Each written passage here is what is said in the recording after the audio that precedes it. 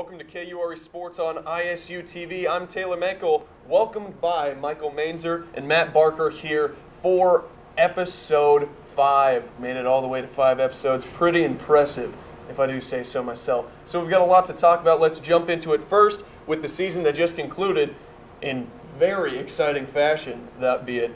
Villanova versus North Carolina in the national championship. First question I want to ask you guys, did you have Villanova against North Carolina in the national championship at any point in this season? I did not, and I know we mentioned Nova a little while back and didn't give enough respect to the Big East, but Villanova had a very tough road going all the way to the end and just beating Kansas, Oklahoma, North Carolina. Those were commonly used as like the #1 picks, and Villanova just was so impressive with their shooting and in so many different ways. They were. So, Barker, did you ever have Villanova, even when it was down to the Final Four, did you ever have Villanova UNC? Nah. I thought that they played, like you said, Oklahoma, Kansas, and they deserved to win, but I was disappointed with the outcome, to say the least. Yeah. I was rooting for a little bit of North Carolina, a couple Iowa kids on there. You know, I wanted North Carolina to win, but no. To answer the question, I had no idea that Villanova and North Carolina would be the top 2 teams at the end of the season. Yeah, and you know, Villanova, they basically showed us the whole tournament that they were at that level, and just nobody seemed to believe them that they could get to the national championship. But then once they got there, ended up winning that game, one of the best national championship games I've ever seen. Where does it stack up for you guys? I mean, yeah, I had people or friends around me immediately talking about the Christian Laettner game and just the fact that that's the first buzzer beater to win it all we've seen in over 30 years. Ever since NC State, so just something like that was just absolutely incredible. It was. I'll give it a B+ more because I'm a little bit mad about the North Carolina, but I mean, of our time right now, absolutely. I mean, we never got to witness the Christian Laettner buzzer beater, but to see a buzzer beater in the final game of the season, NC State putback. Yeah, absolutely. Just the amazing amount of play and how talented this Villanova team was something special, and it's probably something we won't get to see for another couple of years. And not just the buzzer beater, but the shot right before by Marcus Page where he double clutches in air, and that might not be remembered unless you're a North Carolina fan, and that was an unreal shot by Marcus Page. It was, and really the only game you could even think about comparing it to would probably be the Memphis-Kansas game a couple years back. I know we were talking on the Clone Zone, that's Tuesdays from 7 to 9 on 88.5 KURE.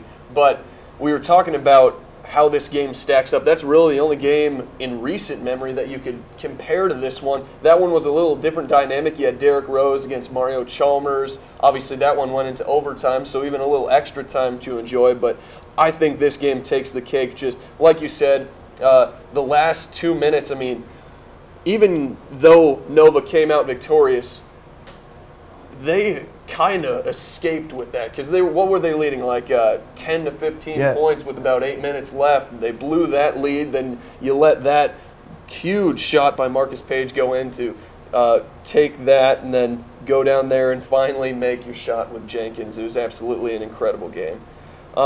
Any last thoughts on that game before we go to attorney as a whole? Just what you said about the Memphis-Kansas game. I'm a little biased because I'm a Derrick Rose fan, so that one obviously I wouldn't like as much. But yeah, North Carolina, they had 14 offensive rebounds. Villanova only had 2. And you mentioned North Carolina kind of battling back, but Nova was able to just shoot so well. Phil Booth had 20 points. So you really just got to give your hat off to Villanova for really shocking the world and pulling off kind of a big upset, even though they were a 2 seed. Sure. All right, so now looking at the tournament as a whole, I wanted you guys to grade this tournament. So if you could grade this tournament, we'll start off with you, Michael. What grade would you give it? I'm going to be pretty optimistic here. I'll give it an A-. Okay. You know, we were able to watch Iowa State win a couple rounds. Obviously, the Virginia game didn't go how we wanted. We saw Syracuse, a 10 seed, get all the way to the Final Four. I think that was pretty exciting for a lot of people. And at the end of the day, we saw the Northern Iowa game. We saw a lot of big buzzer beaters, and I think March lived up to the expectation. Sure.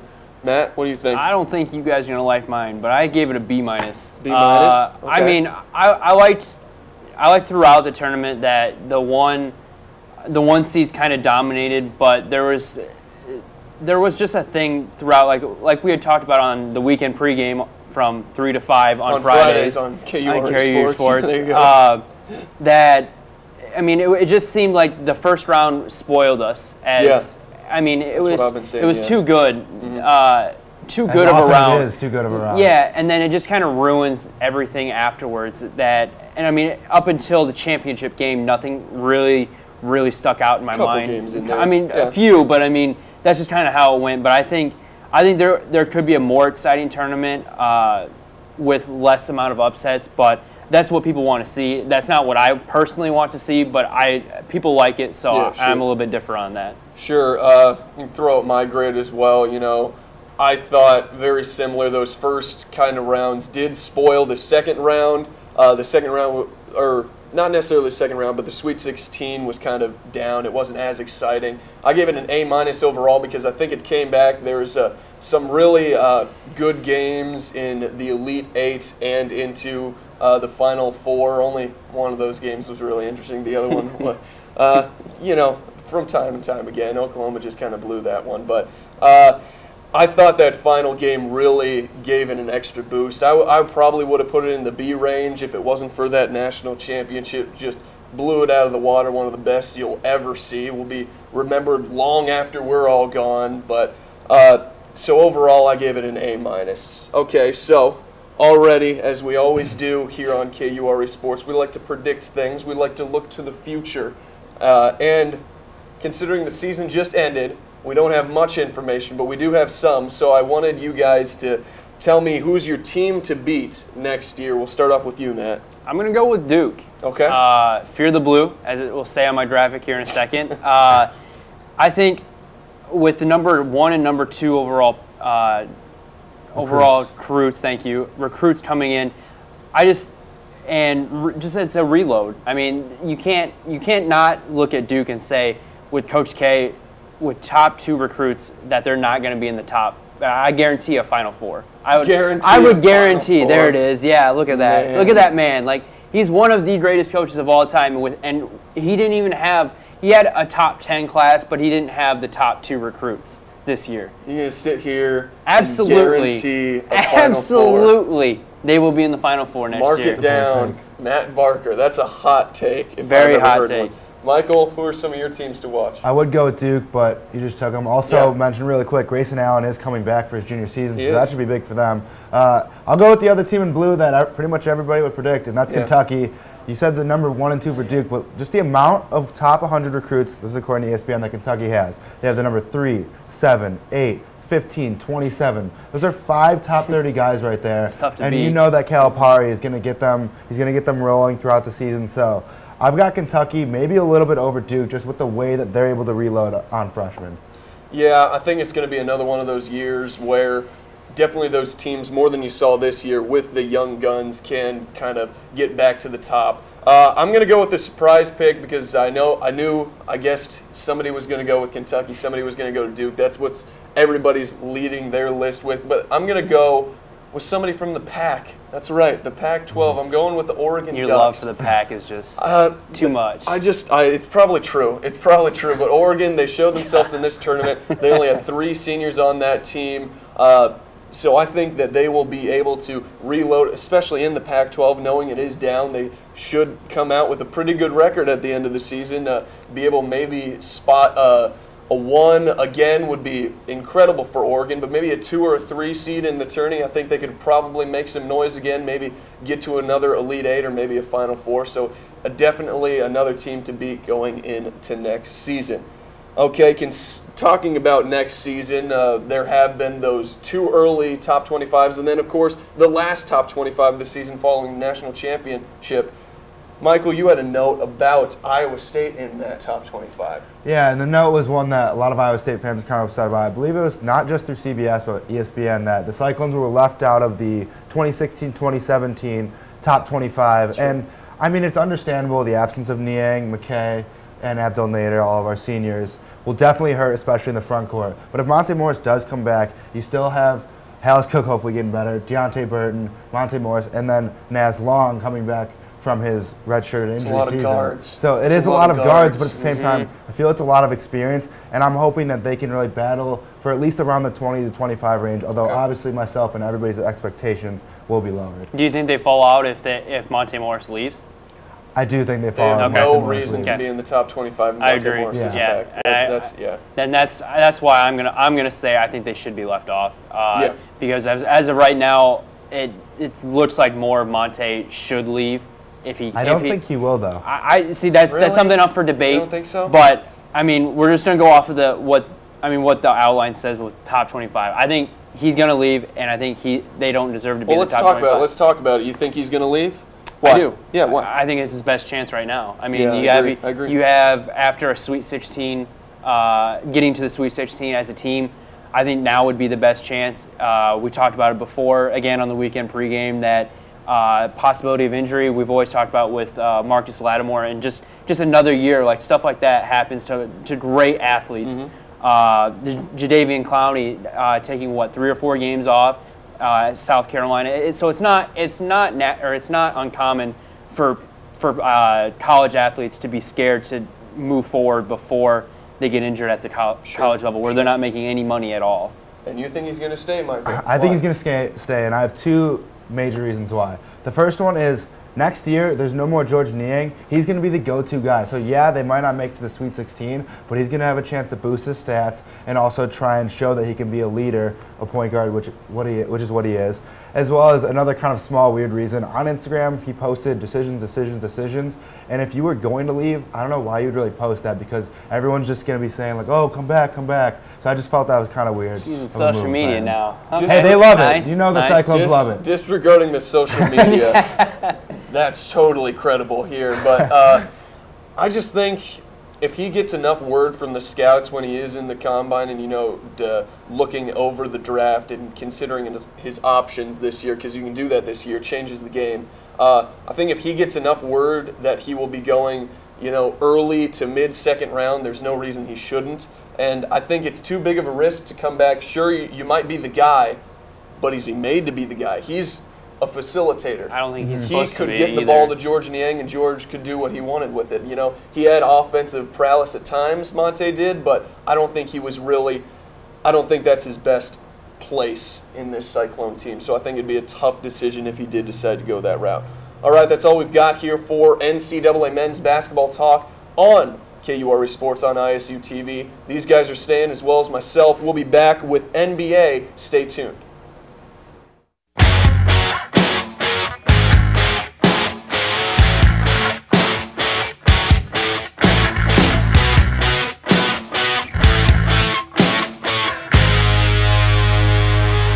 Black ocean, cold and dark. I am the hungry shark, fast and merciless. But the only girl that could talk to him just couldn't swim. Tell me what's worse than this. And the echoes in the halls, they dance along the walls, the memories of your ghost. You were the one that I used to love, and I'm still in love, and I never loved you the most. I've seen better days, so afraid in my youth. I can't breathe, much less believe. You gave me everything you had, every little thing you had, of your love unrehearsed. I've seen your best and worst, and not your worst. You're still the best, but at my best I am the worst. It's a curse, your eyes are lined in pain. Black tears don't hide in rain, and I tied you to the tracks. When I turned around, I heard the sound, I hit the ground, I know there's no turning back. I've seen better days, so afraid in my youth.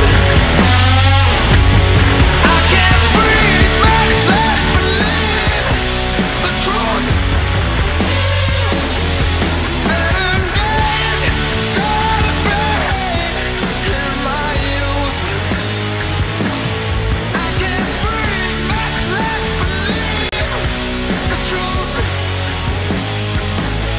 Black ocean, cold and dark.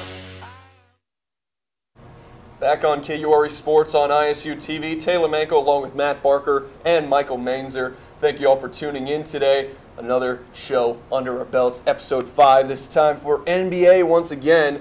And once again, as is the case with most of these shows and basically all of our radio shows, we have to talk about the Golden State Warriors. You know, they lost again. Again. It makes it even more interesting to talk about. Since we last met, I guess they've lost twice. They have. Here on air. Lost to the Celtics at home and then just lost to the Timberwolves. Also at home. The mighty Timberwolves of Minnesota. So, this brings up an even bigger question because they now have to go undefeated to beat the Bulls' record. Should they go for the record? Michael? I personally definitely think they should, although at this point, having to go undefeated, playing the Spurs twice and the Grizzlies twice, it's going to be difficult. But if you look down the road, you probably can't tell me off the top of your head who won the championship 6 or 11 years ago. Maybe you can, maybe you can't. But you definitely remember who the 72-win team is. That's and true. Obviously they should be going for the championship. But at the same time, this record is a big deal. And yeah, you're always supposed to play for championships. The Spurs rest their players, stuff like that. But the Warriors, if I'm Steve Kerr and like the players, they definitely, in the back of their heads or in the front of them, they want that record. So, I mean, if they lose one more game, then they have all the rights to rest. But they're going to be playing the Spurs and going to play them in the playoffs. I say go for it completely. Mm-hmm. Matt? I'm going to say yeah, but I'm worried because I did catch an interview from Draymond Green saying that they're not worn out, but they were bored with hearing about this every single time. Sure. And I think that's just kind of the mental drain of the mental and the physical drain of the season and of just chasing this record. I mean, people have been talking about it all year. I mean, and it's not just like one thing. Like normally they just talk, oh, we want to get a championship. We want to get a championship. Now they're asking 2 great feats out of this team. And it could be mentally draining. I don't know because I'm not on that team. But, I mean, I would assume it's mentally draining and it's physically draining. Man, I could have sworn you were on that squad. I wish I would be. I mean, hey. Draining threes on the daily. Matt Barker. Next Klay Thompson. Matt the Hurricane Barker. Go to lead, shoot 1,000 threes a day, you never know. That'd be fun. Keep going, though. Don't let me stop you.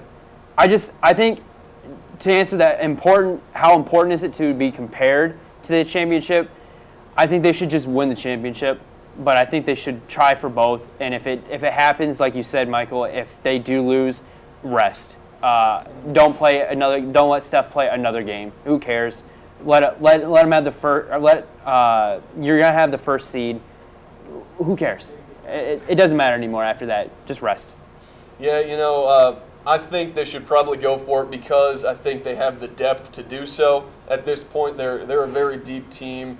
Granted, you got the Draymond Green, Stephen Curry, and Klay Thompson. They get the press, but they are a really deep team. So I think that it wouldn't hurt them so much to be going for it in these last 4 games. Granted, 2 of them are against the second best team in the NBA, in the Spurs. To be determined if the Spurs are going to be playing their players or not. That's always up in the air with Coach Pop. But I think they should go after the record. But I wanted to ask you guys a follow-up question to this. How big would the storm be after the Golden State Warriors? If they get the record, they successfully get the record in these next 4 games, but then they get knocked out in the first round. In the first round? Boy. Or by like the Spurs? Anybody. I guess we can go anybody. If that's a first round, that's huge. Then that's probably Steve Kerr's problem on that. I mean, I think that's a huge problem. I think he's definitely going to be having to answer a lot of hard questions from reporters and possibly his boss. I mean, they're like you said, they want to win championships, Sure. and I think records should come second to championships. Mm-hmm. But if they do beat the record and they get bounced in the first round, then so be it. Then they pitch wrong, in my opinion. Let me alter the question. Let's say they get knocked out at all because they've been so dominant all year. Would a championship, like let's say they get to the finals and get knocked off by whoever it is over in the East, the Cavs. Probably the Cavs, the Raptors, the Hawks, whoever it is. Whoever Don't throw makes your the finals. Raptors in there. I'll throw the Hawks in there as well. I'll throw the Celtics in there. No. Not the Celtics. They just beat the Warriors. Yeah, One game. So It's the best of 7. Good.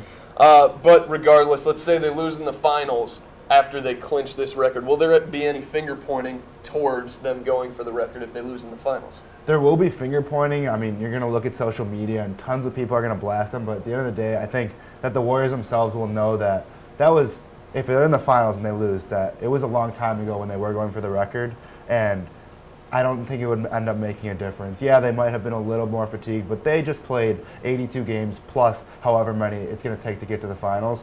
So you can blame it on that, and people will blame it on that, but I don't think that's what's going to be the actual factor. Sure. I think probably the biggest factor to blaming the going for the record would be if they lost in the Western Conference Finals to a Spurs team that is known for resting their players, not going for the record or anything, because potentially if they would have gone for it, they could have potentially gone for the record as well. They've been resting players since about the All-Star break, the Spurs, as basically every year. So I think that's when the biggest hurricane would drop down on them over in San Fran would be if they lost to the Spurs, a team who was known to rest their players, and they successfully looked more fresh in that series, stuff like that. But regardless, let's go to that matchup. We've got two of them left here, the Spurs against the Warriors in this season. Let's take a little preview of this game. Michael, start us off with a little preview of the Spurs-Warriors. Well, the game tonight at 9:30, if you want to watch it, it's at Golden State, and Tony Parker, for some reason it's Tony Parker, was the one reporting that they will probably be playing their starters. I don't expect that for the second game because it's so much closer to the end of the season, and Popovich, like you said, usually likes to rest the starters, but I'm going to pick the Dubs. I think at home, with the amount of stuff that's been going on, they also just lost 2 of 3 at home. Yeah. I think that Steph and them are all going to have a big game, but it's definitely going to be close. That is if Popovich is playing his starters, because we saw the last time they played each other, Steph missed I think it was 10 threes, I think it was 1 of 11, and Popovich's defense was able, the Spurs defense was able to really get under the Warriors' skin, but I'm going to go with the Warriors win, but it should be a good game. Barker, who are you taking in this first of 2 matchups, the one in Golden State? I'm going to just go Warriors, but just because of home court. I mean, it's obviously it's one of the loudest arenas in the NBA at this point.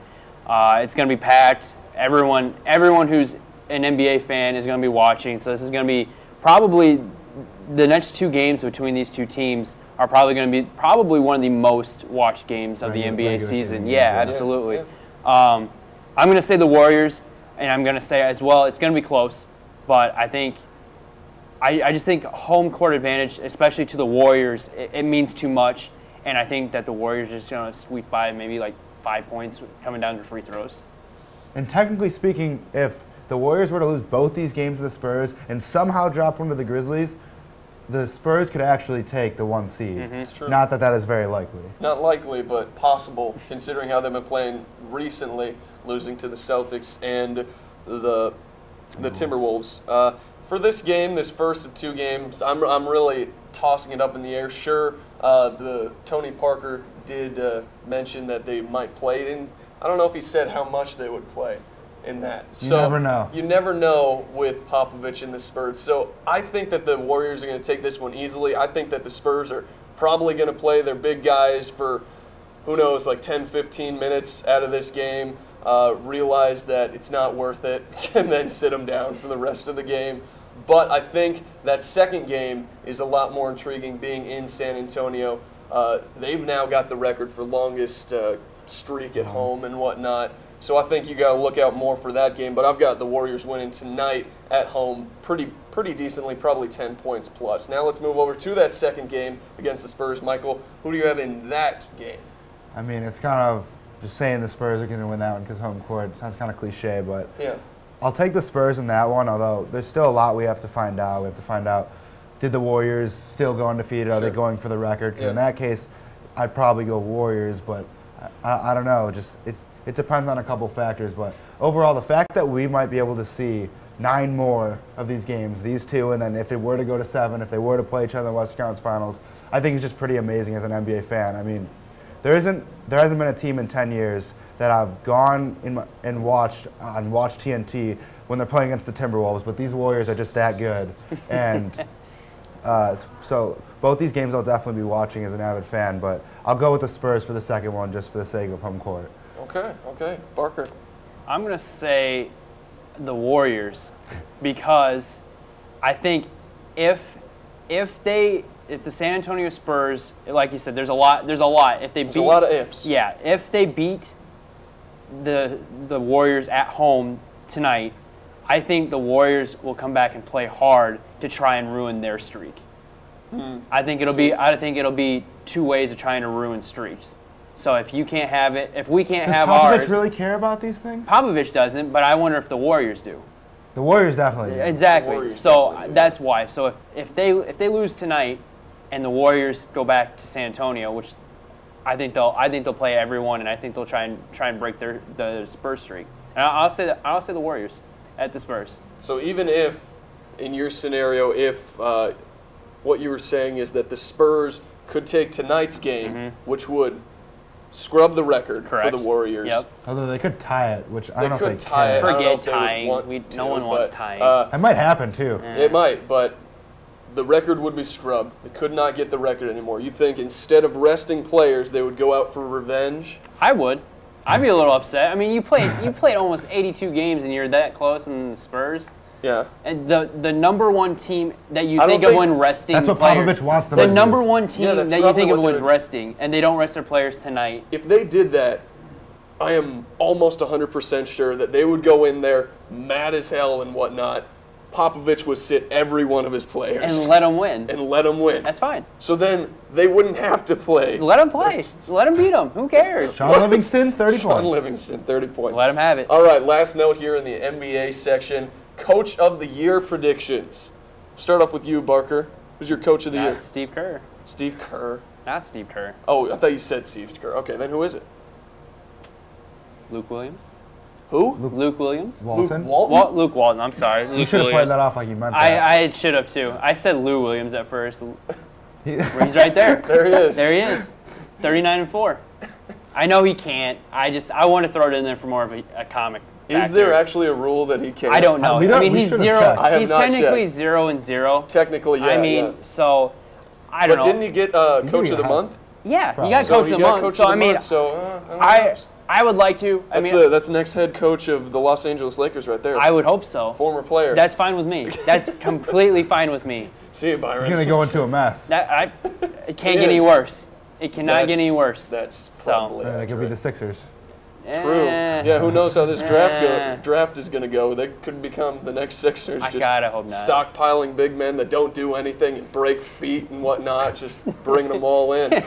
All right, so who's your Coach of the Year prediction here? You didn't give him too much love earlier, but I'm going to go with Brad Stevens of the Boston Celtics. Yeah. He's taken a team that has some talent and made them look like a team with a lot of talent. I mean, you have like Jay Crowder, Isaiah Thomas is all of a sudden an all-star, Kelly Olynyk, guys like that. And I feel like Brad Stevens is one of those guys where you watch them play and he's constantly on them and they just have that mindset where they really want to win. It's kind of like a different but similar Thibodeau Bulls where there's guys that are trying really hard and you don't always see that with other teams. And as a result of it, the Celtics are a rising team in the East, right below those Raptors and Cavs, which are more talented teams. So, I mean, Steve Kerr, Greg Popovich are up there, but I don't see another reason to give it to them besides the fact that their teams are so amazing.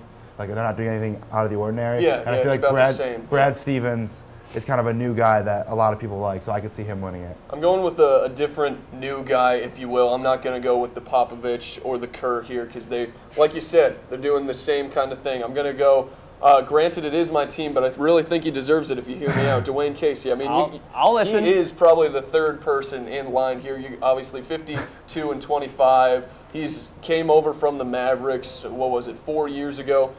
He's really a defensive mind, but turned them around. He's Yes. turned Toronto around. I mean, team chemistry-wise, you look at teams, the Raptors are near the top, and that's a huge thing, especially you look at the Cavs over in the East. That's only one of the things you can go back at and say, you guys may not be ready because of your team chemistry. You see LeBron having a couple problems. K-Love is still trying to mesh into there. Kyrie Irving's had his problems and whatnot. I think Dwayne Casey has really created quite a culture over in Toronto, which is very hard for a technically international team to do in the Raptors. I think he has done a very good job this year. First 50-win team in franchise history over in Toronto. I think he should make a good case. And you mentioned the Cavs. Really quick, since they hired Tyronn Lue, they've actually lost more games, Yeah. I think it's by 2 or 3, than when they had David Blatt. So I don't Good know call. why they had Tyronn Lue, but I feel like it was part of the reason they wanted just LeBron to not be the head coach, but be the head coach. So LeBron. Yeah, good job, guys. Well done, Cavs. They'll still probably make the finals. We'll see. All right, that's all we've got for NBA. We're going to take a break here on KURE Sports on ISUtv. Stay tuned for more.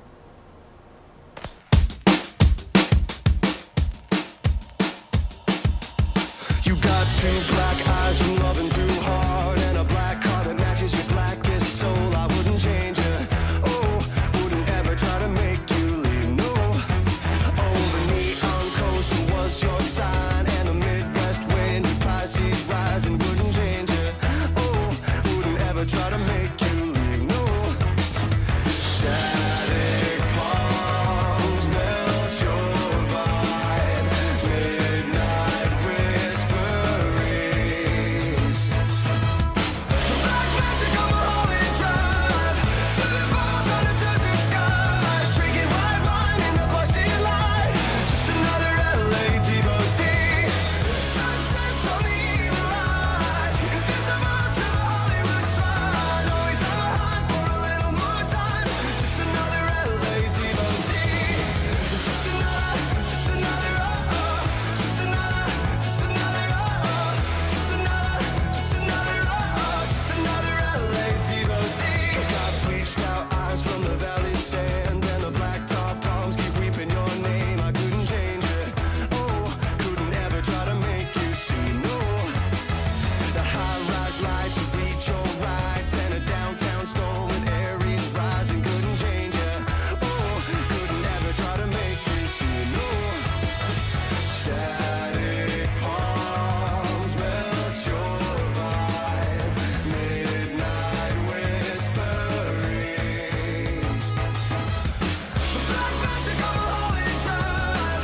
Spilling balls on a desert skies. Drinking white wine in the bushy light. Just another LA devotee.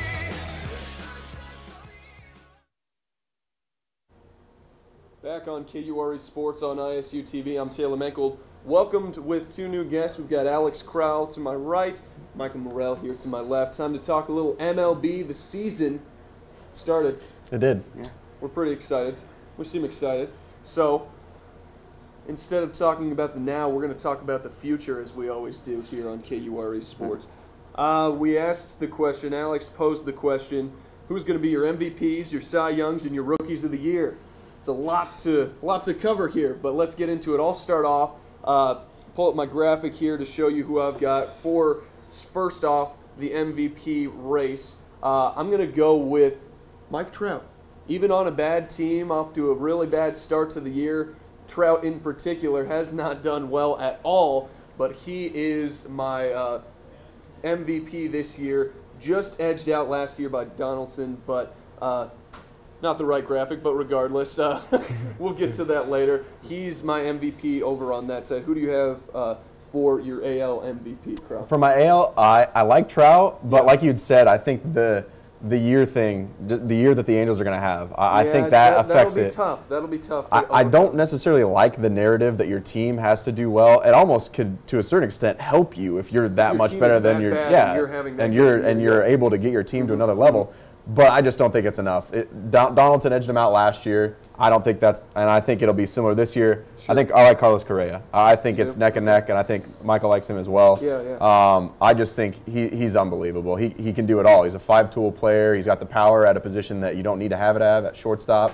People are saying could be the next Alex Rodriguez. Statistically, he's not quite there yet in all the categories, but I think that with my thoughts on the Astros this year, they're a World Series contender. And so I think he's the best player on that team, and he'll be able to get it done. I like him this year as my MVP. Then just go over to the NL for you. Right, and then over to the NL, my lovely Make Baseball Fun Again, Bryce Harper, little graphic there. It's his to give away. I mean, he had one of the greatest statistical seasons in the history of baseball last year, and I mean, he had another home run on opening day already. He's the face of what baseball should be here to come, and I think he's done an unbelievable job, and he should be a great ambassador for the sport moving forward. No one plays harder than him. It's his to give away in the NL.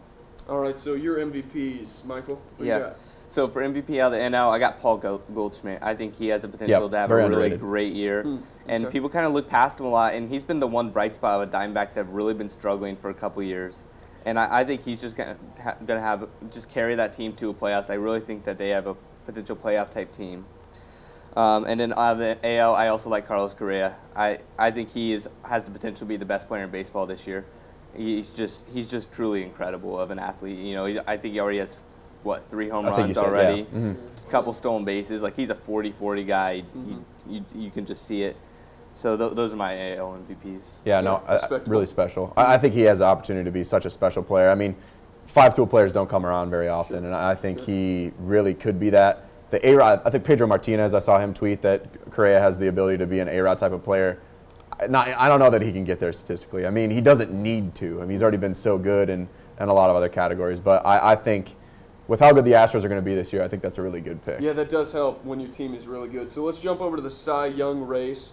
Go ahead and start us off, Crowl. Who you got for your Cy Young? I have an interesting Cy Young. I wanted to go away from a repeat on the AL side. Dallas Keuchel, I think he still has a nice year. Yeah. And there's some other obvious ones. David Price is a pretty popular pick. Marcus Stroman's a pretty popular pick. I'm going with Cole Hamels of the Rangers. That is a bold pick. Bold pick, very bold pick. Had a great start. 8 strikeouts in 7 innings yesterday, or on opening day. Got the win. Since getting traded over to the Rangers, he's 8-1, so the team's getting it done for him. He's performed well in his new home at the ballpark of Arlington, and I think he'll get there. It's a team with a lot of veterans on it, a really solid team. They're going to be a playoff contender, and I think his arm with that team will be able to get it done. Sure. And then over to the other side, I do have a popular pick, a chalk pick, if you will. I have Kershaw. He's hard not to. He needs to step it up this year for that organization. They don't have Greinke behind him. They have a lot of injuries with that starting rotation. They have some issues there, and even in the lineup. But they've done well so far. But Kershaw knows, I think he needs to get to another level this year, which is crazy for him to have to do that. Absolutely. But I think he has the year to get the Cy Young. Yeah, for my Cy Youngs, I wanted to go Kershaw in the NL. I knew more than likely one of you would, so I decided to change it up a little. I just went with the repeat there. I think it's a safe pick that he'll be in the conversation. Jake Arrieta started out pretty well, as you see there, throwing in my other MVP that I forgot to mention, Bryce Harper. Kind of went chalk on both of those guys. But Arrieta, I think he's just got the stuff, and he's got the confidence that you need. But over on the AL, I've got a little surprise. I've got Kluber from Cleveland. Granted, it's another player that has to fight against a bad team to show what he's worth, and it's going to be hard to get those W's, but I think his stuff is going to be there. That is going to be enough to at least put him in the conversation. Michael, who are your Cy Youngs? So my Cy Youngs, on the NL, I went a little more of a surprise and someone that people might not be thinking of. Max Scherzer. He kind of didn't have the best year last year. But he still is a great pitcher, and I think he has the potential to take a Nationals team that I think is going to have a good year this year. You know, there was just some chemistry issues last year, and that's not going to be a problem under Dusty Baker. But I just think he's going to have a good year. And on the AL, I kind of went more chalk. I went Marcus Stroman. I just think he's ready to just take over that rotation with David Price leaving. He's the ace now, and I think he's going to come out and have ace type numbers. Just think he was 5'8". He's 5'8". I did not know he was 5'8". Most starting pitchers aren't 5'8". No, that's short starting pitcher. Yeah, he'll definitely have the support to be able to do it. I mean, I don't know. He was 4-0 to end this year last year, coming off Tommy John. He showed his stuff in the playoffs. I think he really has an opportunity to go get it with the help he has with their lineup. All right, we're gonna jump to who came out hot, who came out not. We'll start off with hot. Who started the team hot? We can go teams or players here. We'll start off with you, Michael. Who's hot? All right, for a team, I went the Dodgers. They had probably the best start of the season of anybody. They started with 3 wins against the Padres. They outscored them 25-0. They didn't allow a single run in 27 innings. That's incredible. You know, Dodgers are just playing really good baseball right now. The starting rotation was really surprised. I'll get to that a little later. But Robinson Cano had a great start. 4 home runs already, 3 games in. You know, the narrative of Robinson Cano having a good year is definitely got out to a good start. My stud pick from. That was your stud pick from the draft. So tell us who's hot right now, Crowl. Yasiel Puig's hot for the Dodgers. So Yes, to come off of what Michael was saying there, he's a guy that's going to need to help out their lineup. A guy that had a down year last year. He's dealt with a lot of off-field issues, but I think this year he's going to need to have his head forward. And I don't know if he sustains it necessarily, but he's had a great start for sure. And then the Cubs. With all the expectations that team has this year, they needed to come out and have a hot start, and they played against a pretty solid team in the Angels. Not the best team in the world, but still a solid team with good arms. And they came out 2-0, and that's something that impressive 2-0, yeah. Absolutely, and it's more to speak. If the Cubs would have gone 0-2, there would have been some panic. I feel like. Probably. Regardless, it's a 162-game season, but it's a lot better to talk about 2-0 than it is 0-2. Comes a little nerves, comes a little of the hype, but for my hot teams, I went with both years. I went Dodgers/Cubs. So there you go. We've got that. And then my hot player right now is Trevor Story. 4 home runs already, 7 RBIs. Obviously the average isn't there, but man, he's crushing the ball for the Rockets right now. Let's go to it was not hot. We'll start off with you, Crowl. The Diamondbacks 1-2 did not come out very well. Zach Greinke might have had a little bit of a flu bug. We're not sure what's going on there, but he had gave up excuses. Yeah, a little bit of excuses excuses give it there. For my fantasy team. I think so too. Yeah, not the best. 6 earned runs in 1 inning. I think it was either the 4th or the 5th for him. Didn't have a long start. He only gave up 41 runs all year long last year. So some issues there. And Shelby Miller didn't have a great start either. So they're going to need to get it together. But the Padres, like you had talked about earlier, having some issues there, got dominated by the Dodgers. Who's not? All right, for me, I have my Cardinals. They had a rough start, 0-3 against the Pirates. They let a game get away in Game 2, and they just did not have a good – they struck out 37 times in a 3-game series. You just can't do that. That's too many strikeouts. Granted, it was against a really good team. It was. The Pirates are a good team. They're going to be good this year. Yep. And then I actually have the Cubs 2 through 7 hitters. A lot of times what comes with the hype is the extra scrutiny, and if you really look at what they did those 3 games, while they did score runs, their 2 through 7 hitters went 5 for 40. That was out, and that was just not a good start if you don't count Zobrist. 5 for 40? So, yeah. I don't know. I think it might speak more towards they're able to win not having everybody hit. Because, you only need a handful of guys to hit on certain days to be able to get wins. But, I guess I could see it. If they bring them around, when you drop in, what is it? What's their what they score last 9-0, and then last night, I don't know what they had. I can't remember. Regardless, it was pretty handily. It was above 6, I believe. So, yeah, they're getting them around, but okay, I can see that 2 through 7 hitters need to perform a little better. Who was not for me? Let's start off with Zach Greinke, as you mentioned. Obviously, not a good start there in your first start for the Diamondbacks, and then I have the Padres as well, basically piggybacking on you, Crowl. Now let's go to our surprises. Who or what team has been a surprise thus far for you? Start off with you, Michael. Mine was the Dodgers, but more specifically the Dodgers starting pitching. Okay. The Dodgers starting pitching was something that was really kind of outside of Kershaw. People were kind of a little unsure of coming this year. There was a little bit of a depth issue. People weren't really sure of what they had. And then they came out and responded in 3 games, pitching 19 innings, giving up 0 earned, 18 strikeouts. They just had a great run. And actually, the Dodgers pitchers actually scored 2 runs, and they allowed 0. So the Dodgers pitchers are outscoring teams on their own right now. So they had a really good start. I think it's hard to say a surprise team so far, but my surprise performer of the season is David Ortiz. He's hitting 4 for the Red Sox, still one of the greatest clutch hitters of all time, but I don't think I expected him to come on the scene and already have a couple home runs. He was robbed of another. He's really just had a great start to the season, and that's good. Will he keep it up? Maybe not to this expectation or to this quality, but he'll have a good year, and I'm happy as a Red Sox fan to see that he'll go out hopefully with good statistics in his final season. I actually had your hot player, Crowl, for my surprise. Yasiel Puig had a lot of scrutiny in this offseason, but he's been very good to start the season. And then I had the Rockies offense in particular. The offense has been there thus far for the Rockies. Granted, as a team as a whole, you need to get a couple things worked out, but the offense for the Rockies has been there thus far. Now, last note, favorite players of the season thus far. Start with you, Crowl. Mine's Gregor Polanco of the Pirates. Just signed a new contract with that team. He's their 3rd tier, their right fielder for that organization. I think that's the best outfield in baseball, and so to be able to go ahead and sign a young guy, a top prospect for that organization for a longer period of time, will be really good for them in the NL Central. And he's had a hot start to the season, which is always something you're looking to especially when you sign a new contract, that the guy's going to continue to perform, and it looks like he's going to have a pretty solid year for them. I'm excited to watch him play. I've got some pretty big bats for mine. I've got Anthony Rizzo of the Cubs. I like where his leadership's at currently. And then I've got Bryce Harper. He's just so fun to watch. Yeah. All the time. One of the best, if not the best, probably the best player in MLB. Obviously, a great player to watch every year. Michael? Yeah, mine, I kind of have two players from the same team, Carlos Correa and Jose Altuve. That is the best middle infield in baseball. You can't argue it. You got Altuve is the great average guy, and then Correa is just a all-around player, and I think that those two are just going to carry the Astros all year. All right. Thank you, Michael. Thank you, Alex. That's all we have time for here. For our MLB segment, we'll be back with soccer or football, if you will, right after this.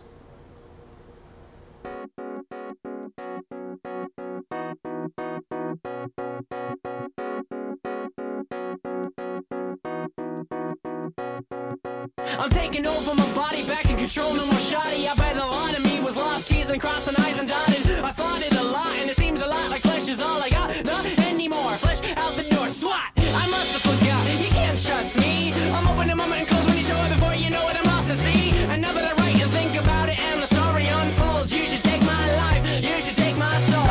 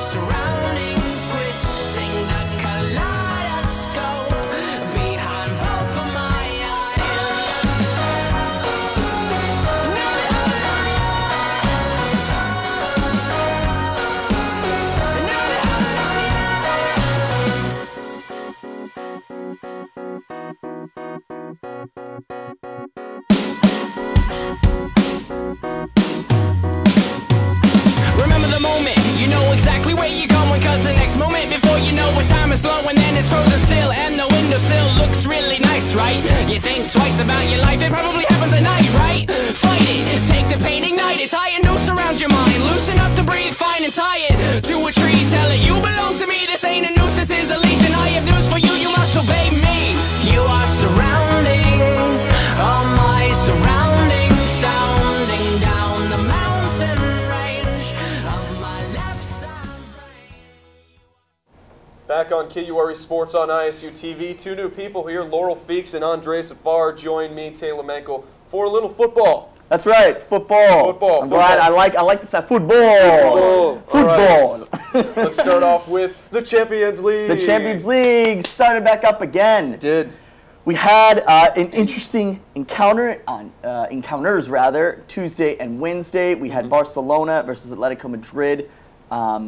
Turned out to be an interesting tale. Well, first and foremost, they had the El Clasico versus Real Madrid on the weekend, and Real Madrid beat them. Shock result. Well, I guess it's not too shocking just because they're rivals, but what's shocking is they snapped their 39-match unbeaten streak at Barcelona. On the night they were paying tribute to Johan Cruyff, all that. And then, what happened? Piqué scored, Benzema then equalized, and then Sergio Ramos got sent off. And Sergio Ramos, I tell you what, man, that guy, with all his defensive prowess, his discipline record is just as interesting, you could say. He just most red cards for Real Madrid ever, because he got a red card in this game. Most red cards for the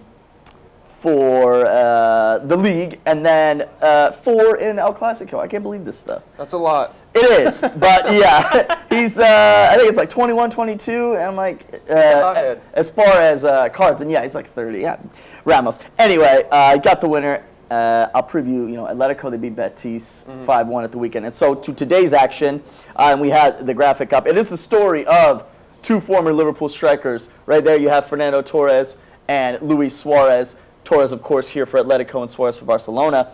I was talking to someone in class today about Torres' performance. He did score a goal early in the first half, and then he got a red card not too long after. That kind of sums up his career, is what we were talking about. You did so well, and then you kind of went down. He's a hothead too. Yeah. Nice. He's a hothead. But he scored. It's a good away goal.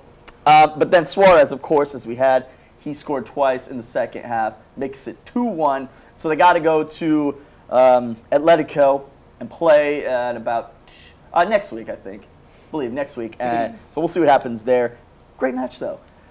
Now, what shocked me was yesterday, it was Wolfsburg and Real Madrid, and you'd think coming off the El Clasico win against Barcelona, headstrong, man, got the momentum, but that's not exactly what happened. Not at all. And I'm sitting here like, this really happened? Shock result. They pulled off an upset. And I don't want to say, okay, I guess I should say, I don't want to put anything against Wolfsburg to take anything away from their credentials. They're a good team. They're a good team. But shocking, they defeated Madrid 2-0. Yeah. Goals from Ricardo Rodriguez and Max Arnold. And then Marcelo. I think he's the one that comes to mind in this game because he was also, it's just going to be a show about hotheads. He was also hot-headed. And he was doing a lot of play acting, a lot of diving, frustration, headbutting. I don't understand what he was doing. But I don't know. There might be some further repercussions for him after that. And if he does get a ban for the next match, that would kind of not. They'd be losing one of the arguably the best left back in the world playing for your team. So not as interesting. Bayern Munich and Benfica was 1-0 Bayern. That's fine. They'll be fine. What was interesting yesterday was PSG and Man City. It was a hilarious match, in fact. Not one for people who want to watch good, football, because it was a comedy of errors. I tell you what, it was a big for all the money they spend in their clubs, and then to see that kind of stuff like defensive errors. I mean, the one thing that was nice is Joe Hart saved Zlatan Ibrahimovic penalty. And it ended up 2-2, but one article on ESPN FC was saying something like, after this result, these teams are definitely miles behind their European competition, which that might be true. That might be very true. But it was a good match, and they still have. You could say the advantage is with Manchester City because then they have to go to the Etihad next week. These away goals, I tell you what, there's something else. The aggregate, but they're gold, golden goals, if you will. I shouldn't say that. Golden goals like different. Winning, it's a different system, but yeah, you get it. You get it. Europa League, my match of the day. Your match of the day. Match of the day. Watching it earlier. I was watching in class. Trying not to yell. It was Borussia Dortmund, Liverpool. I know you're suddenly a Dortmund fan, as you told me. I'm just a fan of everybody who plays Liverpool. On the day, right? On the day. As you can see, 1-1 it turned out. Jurgen Klopp there, former coach, former hero of Borussia Dortmund, if you will. Now a hero of Liverpool, at Liverpool rather. And it was, as expected, a positive reception for Jurgen Klopp when he returned. They both sang the same, "You'll never walk alone" before the game.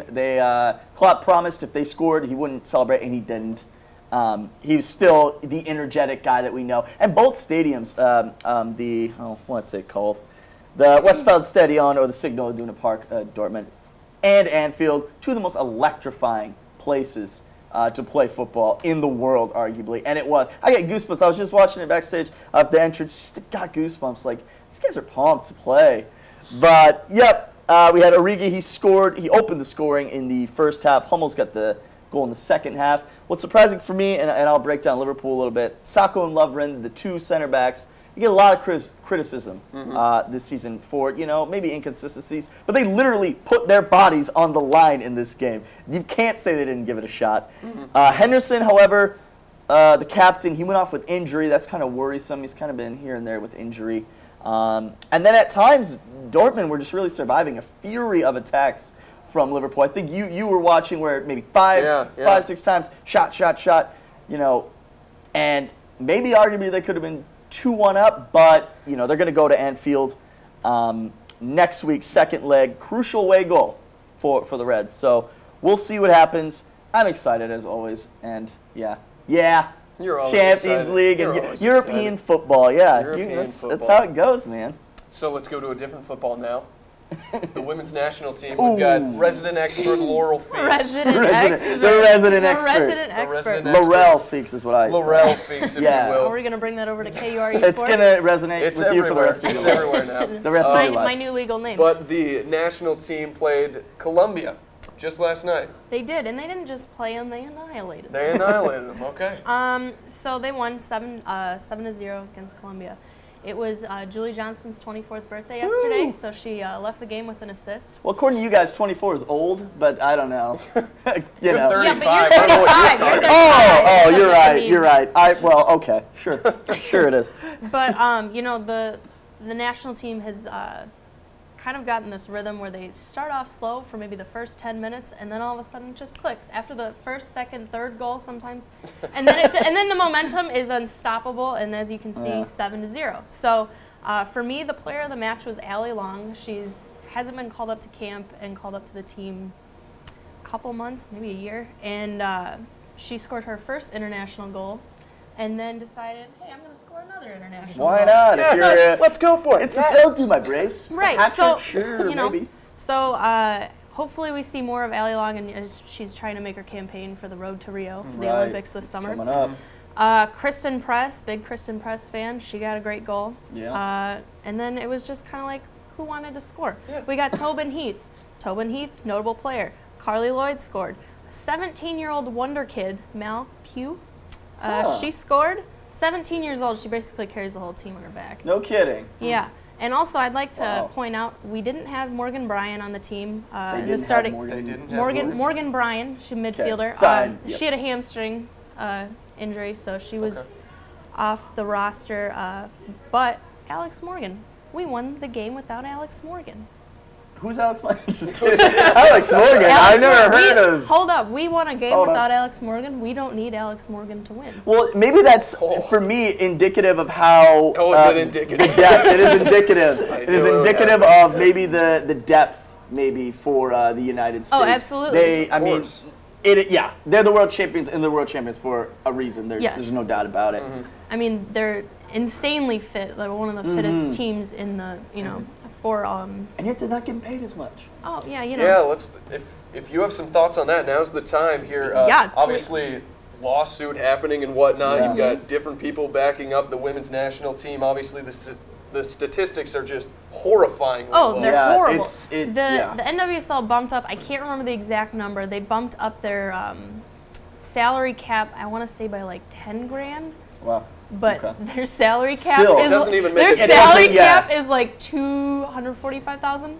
So it's not even like a dent. Oh, we did a little bit, but that doesn't. So it's so sad because they bring in so many. I mean, they bring in more fans. They bring in more money than the men's team do. They're way better. They are exactly. They're way better. And when the women's they won the World Cup, so I want to say they had to divide. Was it $2 million between all 23 players? They won the World Cup. That's ridiculous. The men's team just going there, and they won. Oh my gosh, how much money did they? A substantial amount compared. I can't remember the exact number, but I do remember $2 million for the women's national team, and they won the World Cup. And I understand they're two different. There's a lot more investment in the men's, but it should still be. Well invested with the women's. They're still working just as hard. It's just a different maybe style of play, but it's still competitive and it's still professional and they're successful. They're bringing in girls it's a very popular sport, women's soccer, football. Sorry. Football. I just committed like a sin or something. But it's very popular in this country. It's shielding maybe away from a lot of things. Well, and I showed you this tweet last night, but I saw a funny tweet.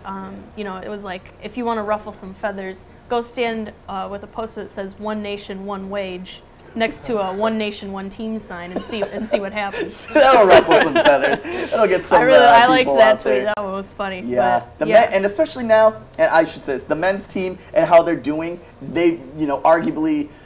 Well, now they look a little better, but they were not going to make it to the Copa America, and they're not playing very well. And so I think that's sad. Yeah, like you said. It is. Well, and I also I saw something, it was like, we need to be investing more in our American soccer programs, and I'm like, no, and you need to be investing in the men's team. And Abby Wambach brought up how we need to start to pull from American talent. You know, we have Jermaine Yes. Jones, and we have all these guys who were born on military bases. Yeah, but there's a lot. You had, but they won it. But the women's team, they're all homegrown. Exactly. I think with men's football too, that's so indicative of of world football. Like France is that way, Germany is the same way. A lot, yeah. But I agree. You should start, building from what Spain is a huge example because they have a huge system within the youth programs and build up. They're all from Spain. They're all like Spanish born, technically. And that's kind of born from success over time. Yes. Teams are so successful in a country, then you have these little kids growing up, I want to be just like this person. They were born in my country. I want to be this person when I grow up. And I think that shows how successful the U.S. women's national team has been over the years, over about the 20-year span here, and how successful these new upcoming talents are for the national team. The recognition. And that's exactly like Sydney Leroux. She's Canadian American. Oh no! But she and the Canadians are a little butthurt about it. But she came here, when she was like 14 or 16 because she wanted to play forward. Right, and that's the United States. That is kind of huge. And of course, Canada is super talented. But when you leave your home country to come and what does that say? What does that say? It says a lot. So just need to get she's probably the one exception for homegrown, but but with the majority, yes. For the majority, everybody, and also with as you said, with the young talent, we're bringing up players like Mal, 17 years old. There's like 2 or 3 more that are kind of like sneaking their way into camp. Haven't played yet, but we're starting them younger and younger, and they're all looking up to players like 9-year-old players, Alex Morgan and Hope Solo. So if we can continue. And they keep winning World Cups. They get the 3 stars, man. Let's 3 stars. Put it on, baby. Let's keep going. And you'll all hear it right here on ISUtv, on KURE Sports on ISUtv. Yeah, Yeah, they're intertwined now. It's 5 episodes. You don't know where you are. You don't know where you are. All right. Andreas, Haffar, Laurel, Feakes, thank you for this football segment. We'd like to thank Alex Crowl, Michael Murrell, Michael Mainzer, and Matt Barker as well for coming on the show. And for all our crew, I'm Taylor Mankle signing off for KURE Sports on ISUtv.